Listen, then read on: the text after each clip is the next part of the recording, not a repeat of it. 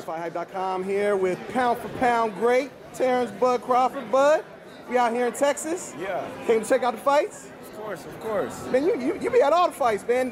That tells me you're a true boxing fan. Yeah, most importantly, you know, that's the type of guy I am. That's the type of guy, you know, that every boxer should be.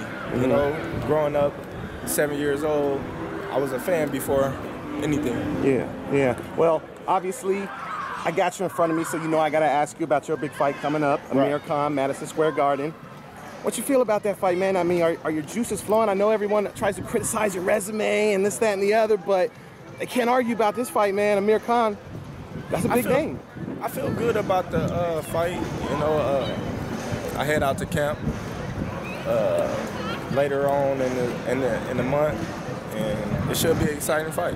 Let me ask you, I know that fighters, I know you guys don't go looking for the knockouts. At least the good fighters don't go looking for the knockouts. You just kind of let them happen as they come.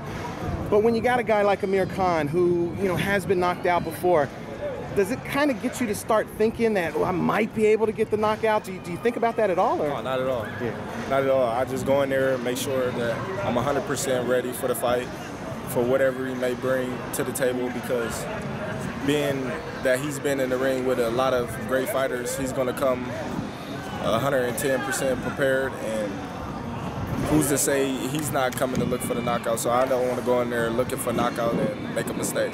Do you think that people will finally put the whole resume? No, not at all. No?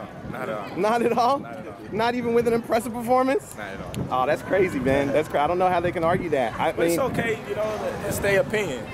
I'm going to keep doing what I'm doing, and they're going to keep doing what they're doing. Yeah, but I mean, I saw you on IG Live, and the points that you're bringing up, I mean, how can people argue with those points? Because they don't know boxing. You know, they just going by on, they like this guy, they like that guy. They don't go by facts.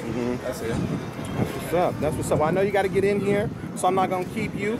Just one last question. Any thoughts on Keith Thurman's performance against Josecito Lopez? His first fight coming back, he did what he had to do to get the job done. I'm not going to criticize him on his performance. He got the win. Yeah. That's what's up. All right.